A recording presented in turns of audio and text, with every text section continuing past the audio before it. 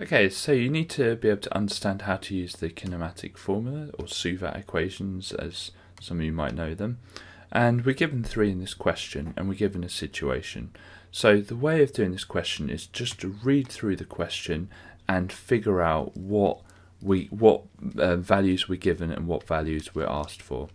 So it says a car accelerator from rest. Now that from rest means that the initial velocity or initial speed, velocity is just a speed as a vector, is 0. So we are given a piece of information here.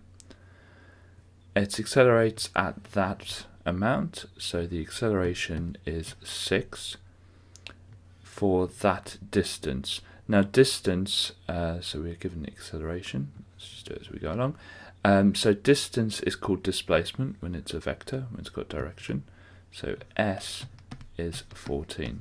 Okay, so displacement is just a posh way of saying distance. It just basically means it's got a direction. Okay, so displacement direction.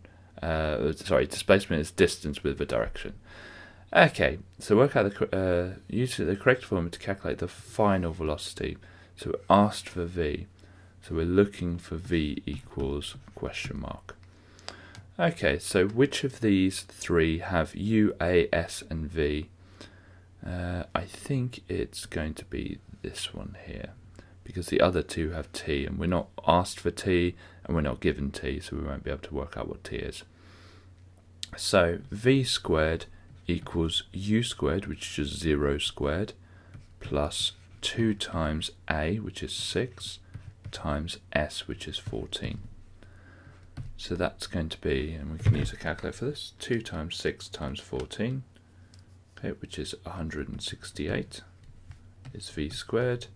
Do our lines, we're going to square root both sides, so v equals square root of 168. So I'm going to type in square root 168 equals, and I'll get it as a decimal because it says 2 decimal places, and the answer it gives me is 12.9614814. So to 2 decimal places it's 12.96.